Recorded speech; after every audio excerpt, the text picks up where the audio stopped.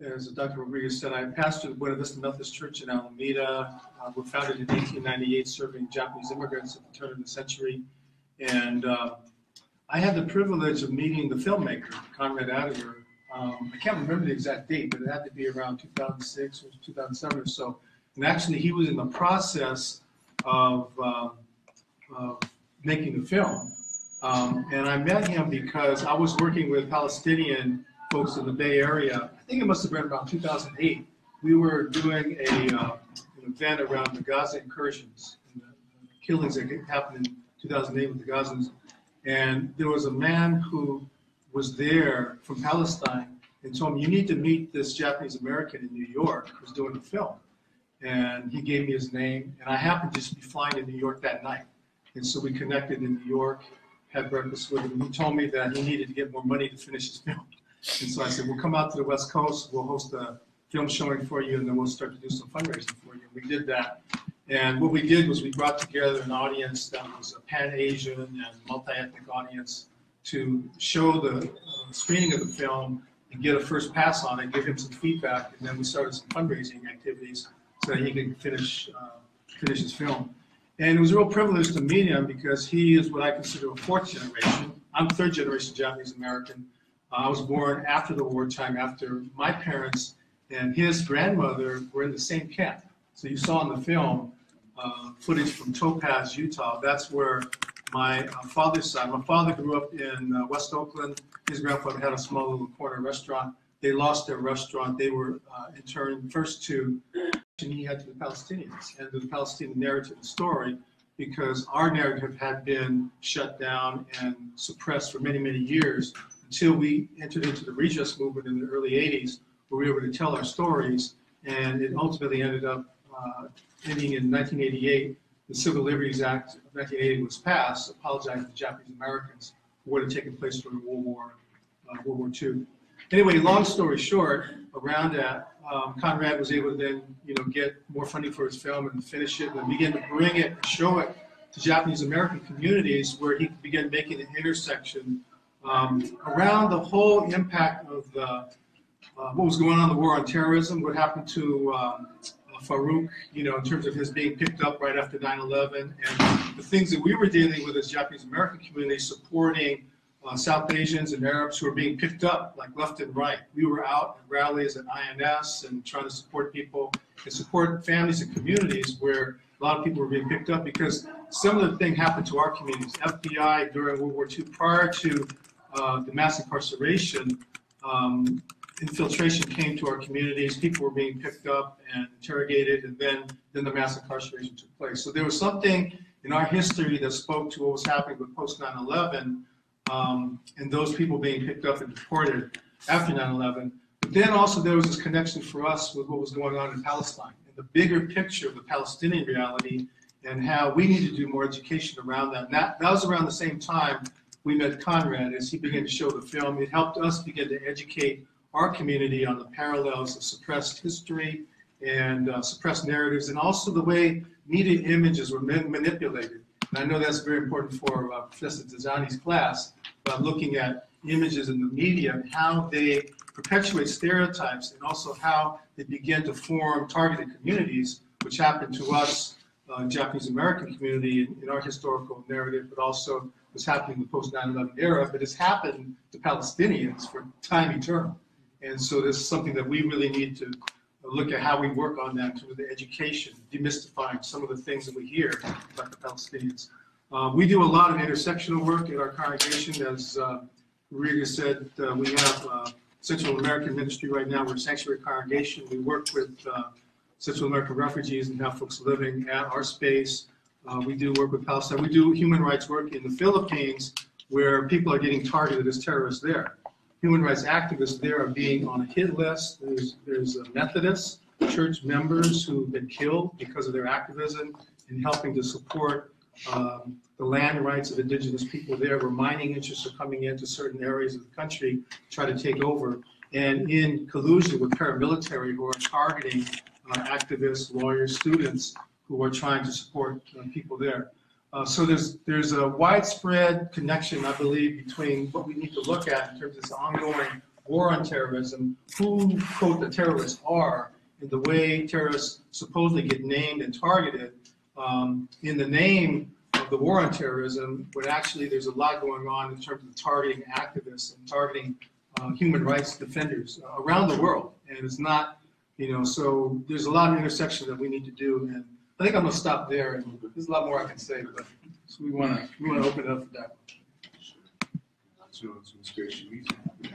I've got some handouts here that will help maybe cut my stuff short too, so we can get into discussion.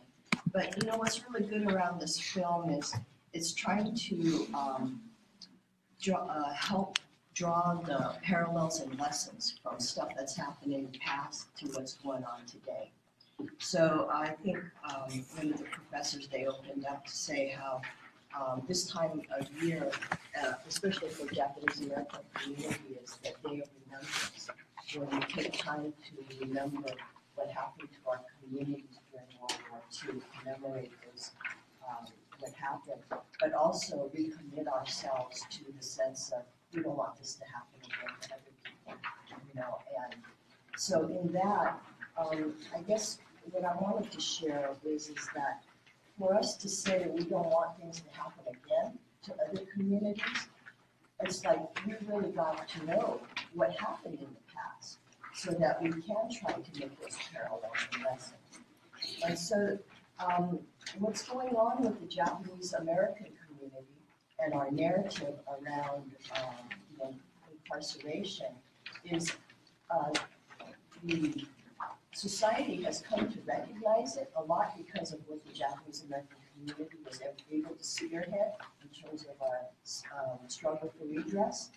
But the narrative, I think when you start peeling back the layers of the history, you'll notice that it isn't complete.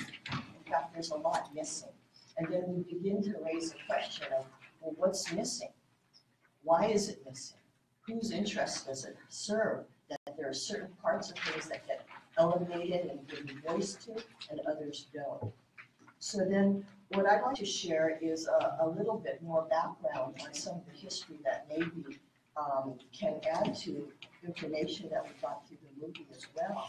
Because during World War II, it's true that the Japanese American community was under severe attack, leading to the incarceration, with the Executive Order 9066.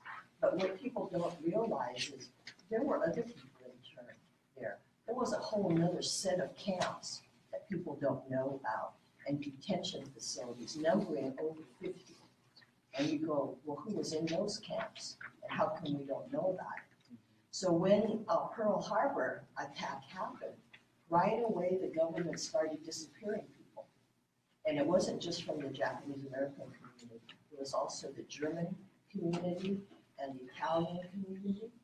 And it wasn't just in the United States. It was in Latin America too. So what we're seeing is that if we had a broader picture of what was really going on in the United States, that there was more happening besides the internment of Japanese Americans, then we'll see massive civil and human rights violations crossing 2 continents with people that are targeted as the enemy.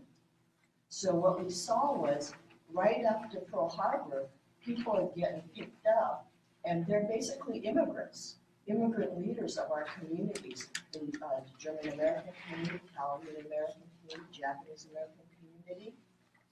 They're disappearing. And you might be interested, there's actually an Enemy Alien Act of 1918 that authorizes the president to pick up folks that are 14 years and older who are members of the enemy countries and able to apprehend them and detain them. So this is law, and that's what was in vogue during World War II, and it's still good law. And so then what happened was you had people being put into these other set of camps that unfortunately people don't know much about. But then what was really the twisted thing about it, because this country is so deep in racism, what happened with the Japanese Americans was the confinement, the detention, the enemy classification gets then applied to the U.S. citizens as well, because in the racist mind is you can't tell a Jap from a Jap. It doesn't matter what their citizen status is, you know, and that's where you have the particularity of the Japanese American incarceration that shouldn't be lost. That you can have the attacks happening on the immigrants, but it's going to spread to the citizens. So what's going on in our country is really important now, because precedent has been set years and decades and decades that the most vulnerable sector can get attacked. And if you let their civil and human rights be abrogated, it's going to be long before maybe citizens' rights are also going to be affected. Mm-hmm. So then what we saw was that happening in the United States, but then the United States goes to Latin America and starts a rendition program there, kidnapping men, women, and children of German, Italian, Japanese, and some Jewish people too, kidnapping them, transporting them over international borders, bringing them to the United States and putting them in this other set of camps. And what do? They use some of them for hostages, to exchange them for U.S. citizens that are held in the Far East or in Europe. And the really bad thing is, they got some Jewish people from Latin America too. Some of them who had been refugees from Europe who had fled. And they take them to the United States and turn them, and we've learned that they actually sent some people back. You know? So then what we see is, okay, rendition didn't just happen, you know, Abu Ghraib and the revelation of those hidden sites. There's precedents years earlier, also in World War II. You know, and so what we see is the government has not learned from its mistakes of the past, partly because if you just stick to a narrow version of what happened during World War II, what was World War II internment, if you just keep it to the Japanese American experience narrowly, then you miss this whole other part of history that we really have to look at if you really want to look at parallels and lessons. So, I just want to add brief things because I wanted to do all the talking. People listen to me talking all the time. But I've, done a lot of studying. My focus is on the media and news reporting and documenting and archiving all the different news reports from the minutes after 9/11 and how basically our media kind of took the government's line and started in this vilification process or the presentation of the other.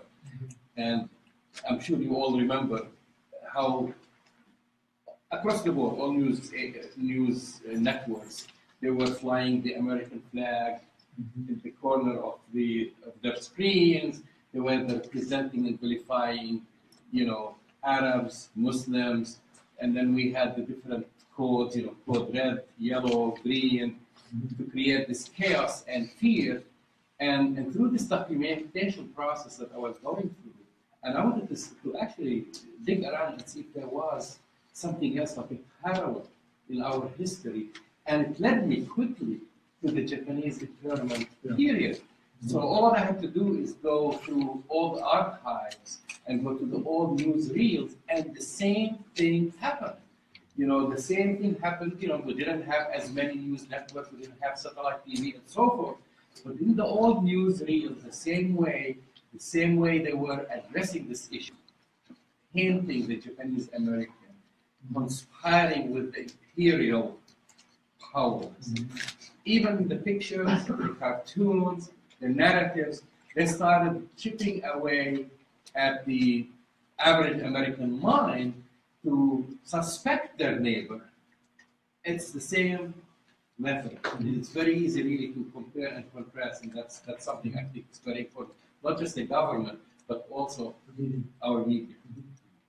I remember one of the first newscasts I saw right after 9/11.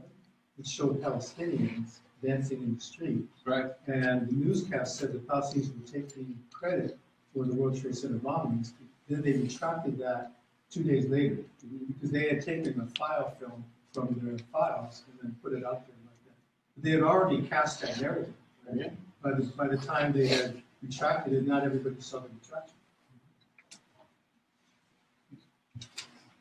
So at this point, perhaps we can open it to questions and comments from folks that are here in the crowd. You know, if anyone feels has some comments or questions they'd like to get started back. So I always kind of wondered that about World War II. With like, I knew Japanese internment, but always wondered about like none of the Italians or Germans were interned. Heard about other little weird things that went on, but how many? Do you have like a per capita, like of how many Italians that were American citizens were interned as compared to Japanese? Kind of like how the prison system is like skewed one way. I don't know if I grew up on that stuff recently. But I would say, you know, when we're looking at EO 9066, people just think, oh, that just applied to Japanese Americans, people of Japanese ancestry. It applied to Germans and Italians too. So all the enemy aliens, the immigrants, like on certain of those military or restricted zones, they had to be evacuated or expelled, is the better word, from those areas. So right here, just because we're by the coast, all the fishermen, all the Italians, all the German store owners of a certain designated state part of land had to move there. So you split up families and all like that. I know more the Latin American side of it, but the one figure that I do have is that of the people that was interned in those other set of camps, there's about 31,000. And of those, 6,000 or so are from Latin America. So, but then even though there's that 30,000, in the United States, it reaches nearly a million people because they may not have been picked up for detention, but their whole community is scared. And all the citizens are scared, are we going to be taken too? Are we, you know, because they see the Japanese Americans being taken away. So the whole effect is to instill fear in communities. And so they don't speak up, they try to keep their head down. You know? The thing I wanted to mention about the Japanese American redress and then building on what race is still doing today. So in 1988, Civil Liberties Act 1980 was passed on August 10th. So that was passed by Congress apologizing to Japanese Americans. And then 2 years later, people got checks in the mail for redress and then also letters of apology. But the commission stated that after there was a commission hearings across the country, San Francisco was one of the locations where Japanese Americans were able to come and tell their stories. Okay, and then and some of us were able to be involved in organizing people to come out and share their stories. Philadelphia, New York, LA, other cities. Then that was in 81. By 88, they had done their documentation, and then their conclusion was that this had taken place because of pre-existing racial prejudice, lack of political leadership, and, quote, wartime hysteria. So that the hysteria of being at war clouded people's thinking. So these are things that we continue to evoke today. That when we think about, quote, the war on terrorism that are now going on since 2001, there's still this cloudiness of what the heck this war is all about. But there definitely has to be an enemy. And this is where media comes in. Media and war makers have to create an enemy. They have to create the face of the enemy. And so some of you know what that's like because you're the face of the enemy. Our community knew what that was like because we were the face of the enemy at that time. And we have to be very careful about how that's all being projected and manipulated because that creates the whole cloud and shadow of everything. And then we have to call our politicians into accountability. And that's why we've been there to speak out for Arab communities and for South Asian. And then as Grace continues her work to say that what happened for Japanese American redress didn't tell the whole story, because there were much broader stories that need to be told as well. And we continue to evoke that and say that for all of you, the Civil Liberties Act of 1988 is not just for us Japanese Americans, but it's for you too. So you can evoke that when you speak to different communities about what you see taking place and say that, hey, here's some principles we need to work with and abide by. Yeah, I just, when you had said parallels of suppressed histories earlier, could Nazi Germany exterminating Jewish, could that be another parallel? Well, I think anytime people are oppressed and people's stories are oppressed, and so, for me as a Japanese American, there was a point in time where we were doing a lot of work with Jewish communities, particularly to see how our communities were traumatized, in terms of post-traumatic stress and trauma, and also the inability to have our story be told. And we worked a lot with Jewish communities about them being able to tell the stories of the Holocaust. That's also what got us into working with Palestinians, because we could see in visiting Palestine that their history was being suppressed because the narrative was always told by somebody else.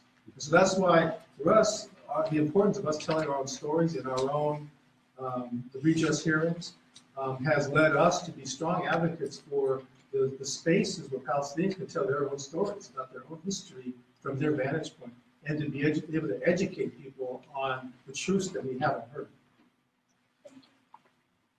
Yeah, I just wanted to add something on the redress stuff, because I think when we do try to share the story, and we really rely on everybody here to share the story, is we can't just talk about the violations, like the victim part of it. We need to talk about the redress stuff, which is the fight back and the defense of our Constitution and stuff like that. And the Civil Liberties Act was a major accomplishment. I mean, there's not very many groups in this nation's history that have gotten, an apology from the United States for their really bad violations of our Constitution. Okay. That being said, I think now's the time that we need to really look at not only the internment history and learn more about what happened, but we got to look at that redress part. Because as the attacks are coming down, everyone's busy trying to defend ourselves. But somebody's got to say, hey, there's no government of impunity. Somebody's got to be held accountable for these civil and human rights violations. There's got to be a stop to the government doing these things when they've already apologized in the past. What's going on, And that makes, especially for us in the Japanese American community, say, what does the apology mean? Because part of the apology was so that the United States could be stronger in the world community when it made criticisms of other countries that did human rights violations, because they could say, hey, look, we apologize. We have a moral authority to criticize other countries and demand also that other countries be accountable.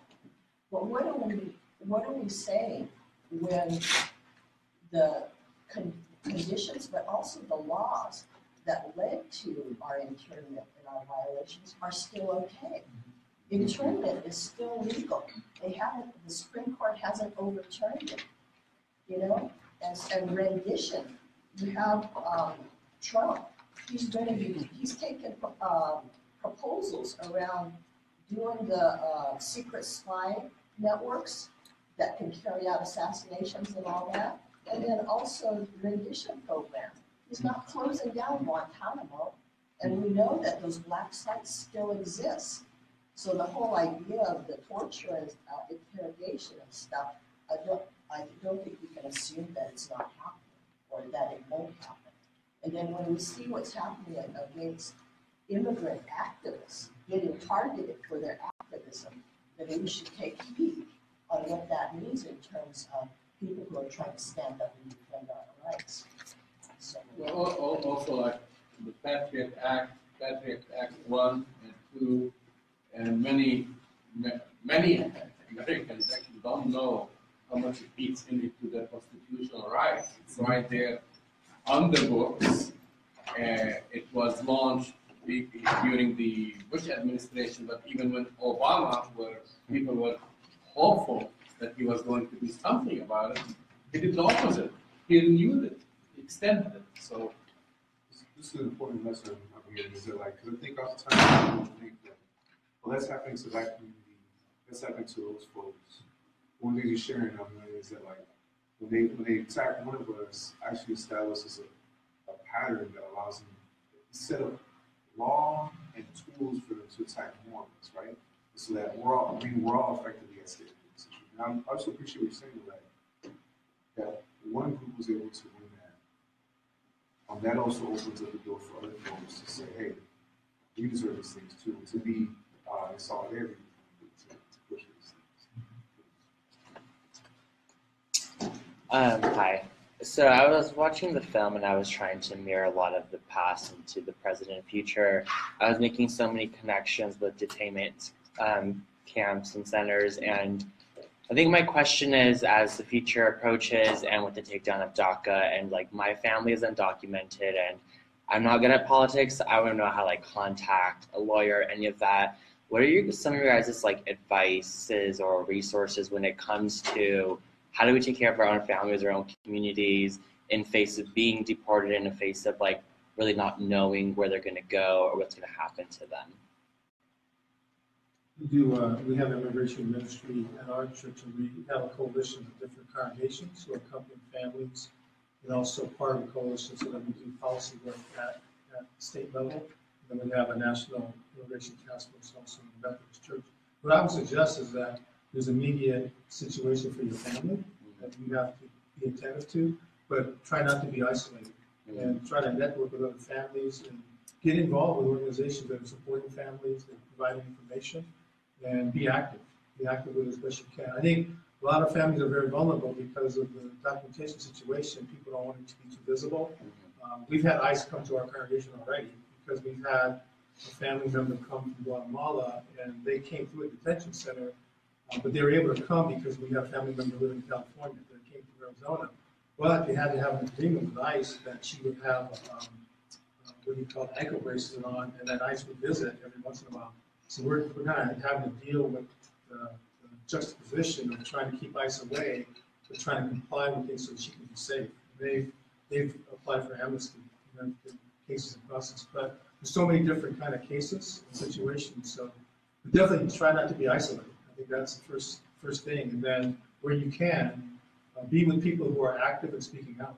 Because unless we speak out, things are not going to change. And you know, DACA's stuck right now in Congress, so you know there's a lot of people that are in limbo with that. Sounds like your family.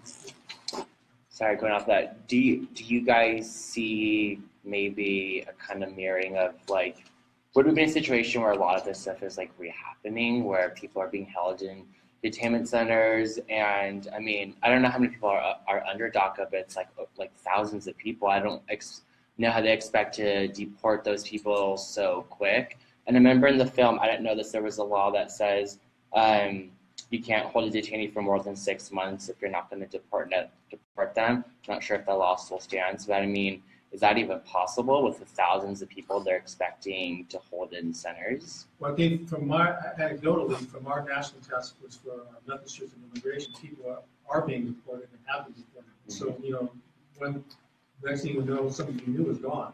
And so it's taking place. And so people are trying to prevent that. What sanctuary movement is about is us providing space for people who are under threat of deportation and providing them safe space for them to be protected. And so that's where we and many other congregations have declared to be sanctuary. So if there are people in our network who need sanctuary, we're saying, you come here, and then we'll try to protect you from ICE agents coming into the country. There's one other thing I want to mention, you know, that struck me in this film, because the film goes back to the beginning of the Department of Homeland Security, right? You heard the Department of Homeland Security referred to several times, and he was trying to interview people there.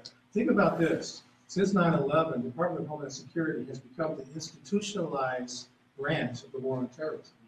Okay, and we now not only have military industrial complex, we have what's called security industrial complex. A lot of money is going into the Department of Homeland Security. The Department of Homeland Security is where we have the immigration work that's being done. You know, the border control, increased numbers of people on the border are being funded through the Department of Homeland Security.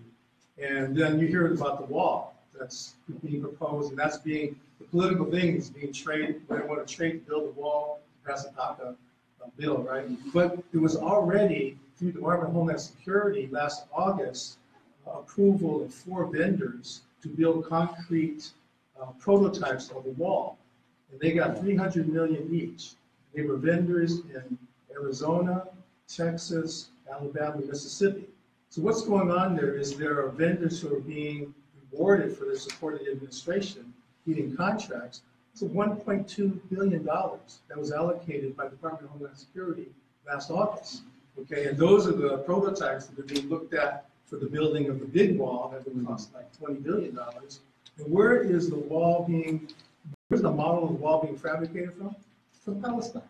If you have anybody been to Palestine, you see the big wall there, 28-foot high wall, concrete wall.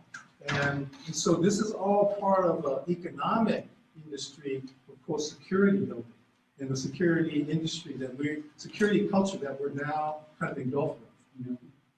And we experience it anytime you go to an airport, anytime you go anywhere, you have to kind of go through a checkpoint.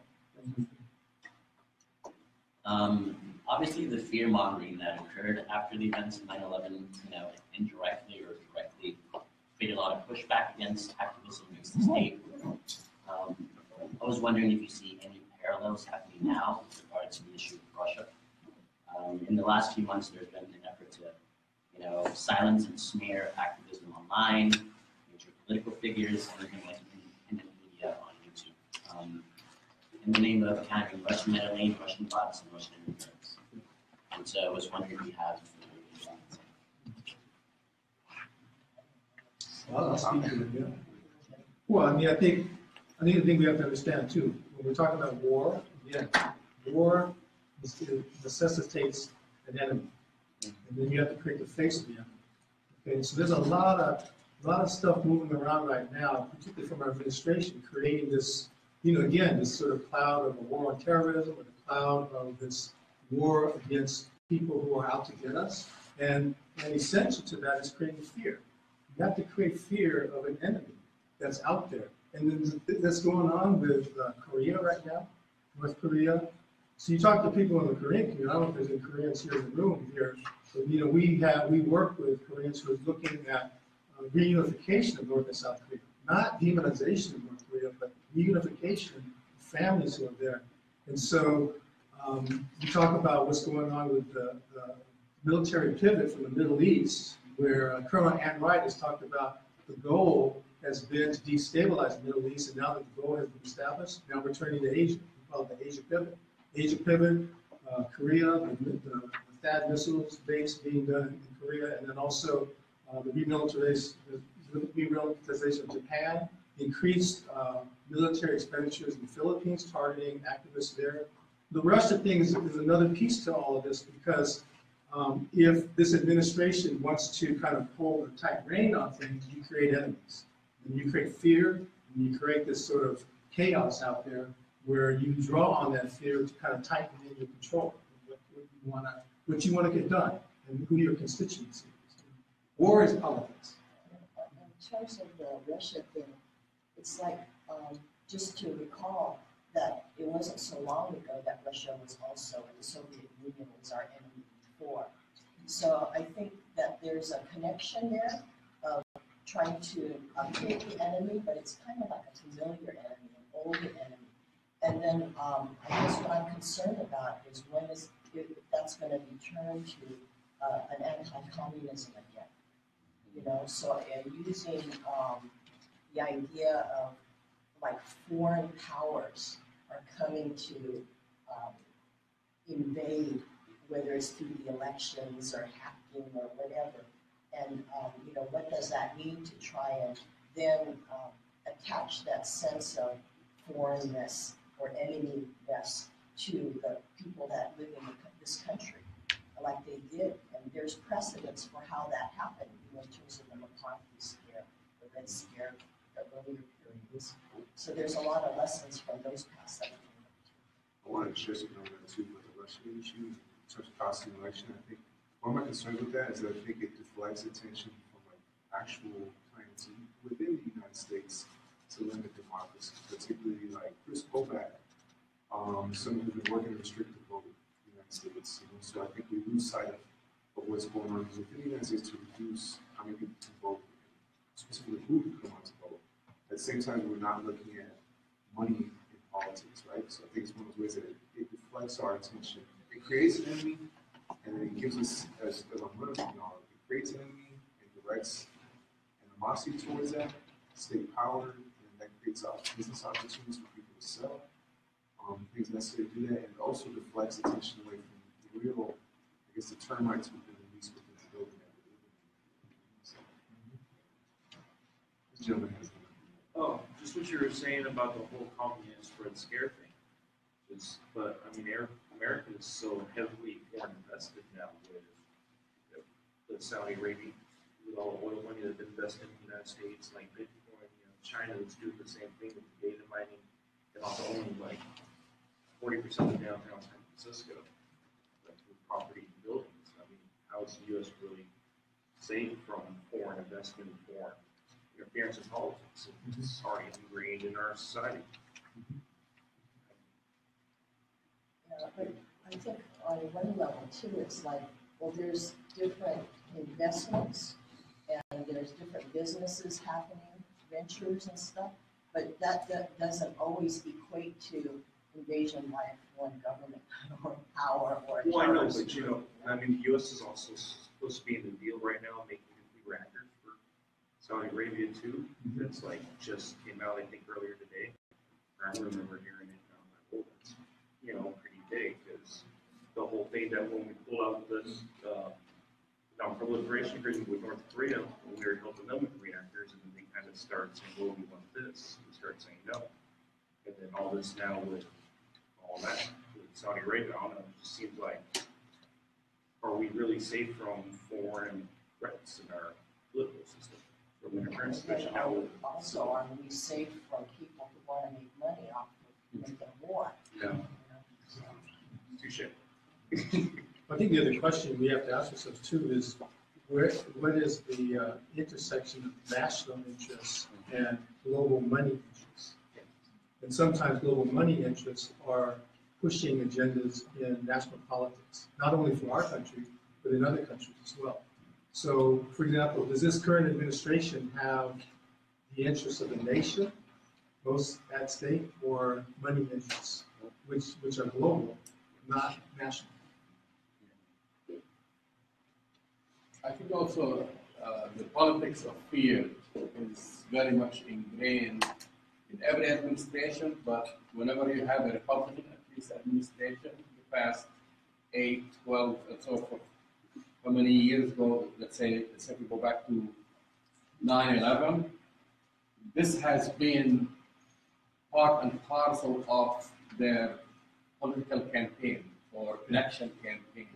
So as long as you create an enemy, and that's why I go back to the Bush administration, when they focused basically for 8 years creating this fear from Muslims, from Arabs, from people of color, creating a whole coding system. We used to hear about. We don't hear about that all of a sudden now. Remember, we used to go to the airport, you have to check. Today is yellow, it's red, and whatever. All these alerts disappeared, which tells you something that they were just manufactured and they were created. And I believe now during the Trump administration, they have similar plans, or they started, if you go early on by making those declarations, Trump going on TV and saying the Muslim ban and naming countries, etc., except things haven't played the way they planned for. And there's something really scary going on. The recent attacks or recent killings, Las Vegas, a couple of days ago, the school, there is kind of a counter-reaction, an organic counter-reaction, because this is not what they planned for. They would have rather see a crazy Muslim or a crazy brown guy or something like this shooting people. But all of a sudden now we have killings by ordinary white people or Americans going, the Las Vegas, of course, we all term these people as deranged. Somehow the explanation for these acts is you need a psychiatrist to talk about it. Think about it every time. Las Vegas, all of we hear about this guy, this killer, whatever you want to call him, his mental status. Similarly, this young high school, 19-year-old, same thing, it's a mental issue. But imagine for 1 second, if this person was an Arab American, or this person was a Muslim American, there'll be a whole different narrative, a whole different approach in the media, and then, of course, in the statements coming by the White House. Donald Trump wouldn't be talking about the, the AR-15 or the weapons. He would be talking about maybe deportation or more security, all these things. So that a little bit threw a monkey wrench in their plan. I believe this has thrown a monkey wrench, and for Arab Americans, it's always been Muslim Americans. It's always been the fear when something like this happened. People will be thinking, hey, I hope it's not an Arab American. I hope it's not a Muslim American. Just for that reason, that created even a fear amongst our community that, just like any other community, whether you're an Arab American or an African American, Latino, etc., there are good people, there are bad people. So we have to take responsibility en masse for the act of let's say, one individual, while other communities, well, they can say, he's deranged. He should have been seeing his therapist. So race, in this regard, you're saying like race works in this way. If you're racially enfranchised, they pathologize that one person. Right. But if you're racially disenfranchised, they'll pathologize the entire. Right. I would add to that too. I'm glad you brought that up because it's like that's not what they were planning on. Because people want to take advantage of the continued demonization of groups of people and certain national identities and so forth. But some might call this the karmic blowback. Karmic in the sense that we understand that, and Martin Luther King used to say that violence only begets more violence. And so the violence we're seeing from people, grassroots citizens who are just kind of doing this stuff, allows us to now have a stronger civic conversation about the violence and what are the roots of the violence. And what's not been discussed is the hundreds of thousands of people in Iraq who've been killed, decimated, that we never talk about in this country. And that whole thing about destabilization of the Middle East, to Yemen, to Syria, the lives that have already been lost, we never talk about it. Because the media images and stories are crafted in a certain way for us to only see people as demonized enemies versus human beings who have been subjected and victimized by our policies, our military policies. And I think there's a conversation that needs to happen in our public square about violence and the sources of violence and our perpetuation of violence through our military policies. Any other questions? Comments? Oh, I just have one more comment. Also, I think like 8 minutes before we have to surrender the room. Oh, I'm sorry, 622. But I do want to, time flies. I did want to make a connection between indigeneity as well as the construction of nationalism. And just, not only the movie are the film themselves, but the classrooms that we're in, as well as the dialogue that we've constructed thus far.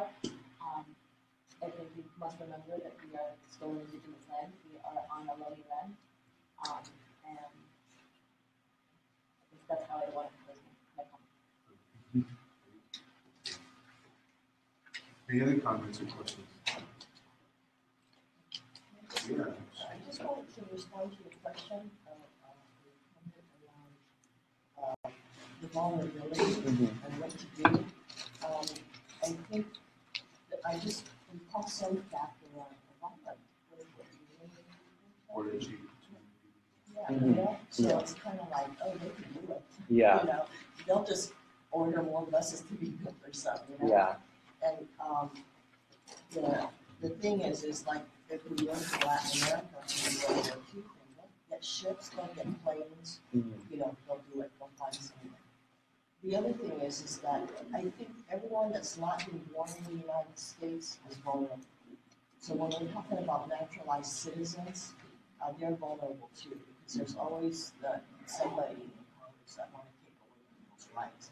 And we already had people saying, well, what about the children who are born from adopted people? they should be citizens, you know? So what I think is we all need to have an emergency action plan. Just like we have when there's an earthquake, we need something like that. And if we can do it community-wide, neighborhood-wide, that's great. You know, it's like you're saying, is we just can't be isolated and people feel it's only their problem, or to be afraid to reach out to their neighbors. I have a quick question before we leave. I want to leave on. I was just curious, what gives you all hope? You know, were the places or moments, you know, you all felt hope or redemption, the possibility to build the world you deserve to live in. There's times and moments that kind of give you something to keep walking towards. One of my good friends is Pastor Bethlehem Palestinian Christian WWII. He always has a slogan that hope is what we do. So by doing, we engender hope. If we kind of just stir it around mentally in our mind, we get paralyzed. You know? So just keep doing. And for me, it's keep doing based on what we've done. And that there's a history and there's people that came before us, our ancestors, and we keep thanking them and we draw energy from the people who came before us. We did justice and we keep doing it ourselves. I must say for myself, the people that have been working on the Palestinian issue have really given me hope. Especially, you guys all know about Professor, being invited to come to some of the teaching and the different updates that have been happening have been really inspiring. You know, to know that people have been under attack, heavy, and they've got their spirit, they're hanging in there. And it's like really, it makes me like, that's what gives me hope, because I see not only in the light of, oppression, people are willing to stand up, and then we're learning from each other, our histories. So things like this is just, that's what gives me hope. Well, sadly, I look at those who came before us.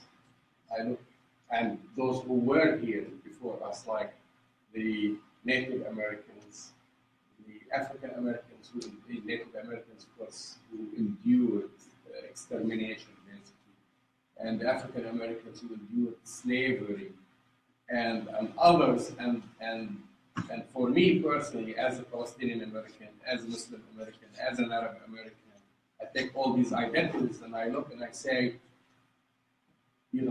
our suffering is in pales to their suffering. So that's what keeps us going. I look at it and say, it's nothing. They went through slavery, they went through extermination. Whatever they do to us, it pales compared to that.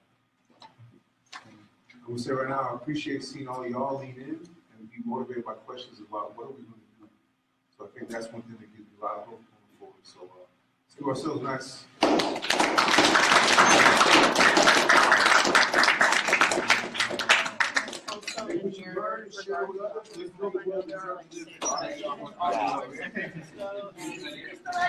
Barbara, even in that community where you would think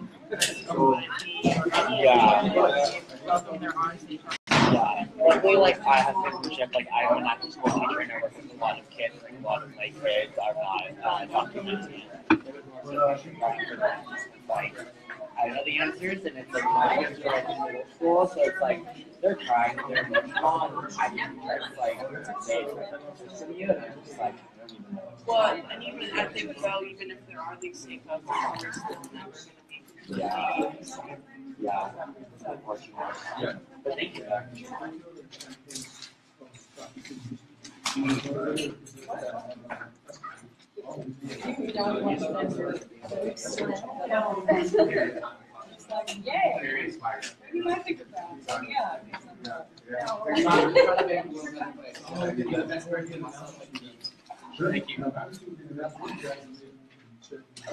Yeah, this is going to be yeah.